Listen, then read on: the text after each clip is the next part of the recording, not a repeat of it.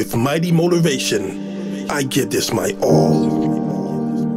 Self-reflection. Yes, it's about that time to look in that mirror. It's about that time to reach for your energy source and have a true understanding of your own personal life values and motivations. No, we are not perfect. So there will come a time to come back and look in that mirror.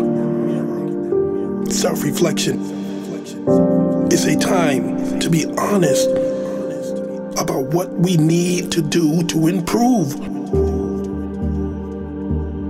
It can be our own personality. It can be our relationships. It can be our job. It can even be our mindset. Change the way that you think, to change the way that you feel, to change your own atmosphere. It's about that time to stop being judgmental, but instead, let's start holding our own selves accountable for our own actions. How can we seek greatness if we are not willing to create greatness within ourselves?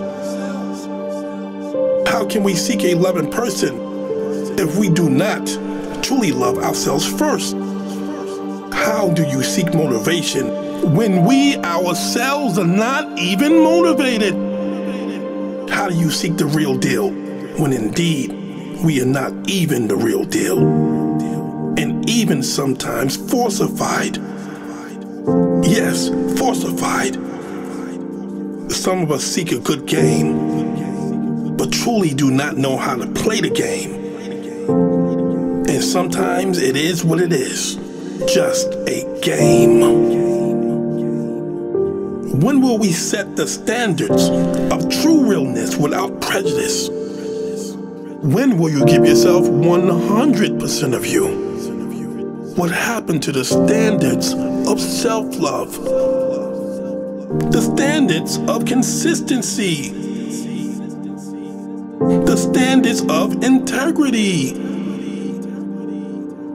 On my journey of self-reflection, I reflect, I analyze, I start repairing all inaccuracies and all inconsistencies and any misunderstandings that I might have presented, that I may take all responsibility for all of my actions. I can acknowledge my own wrongdoing as I correct them.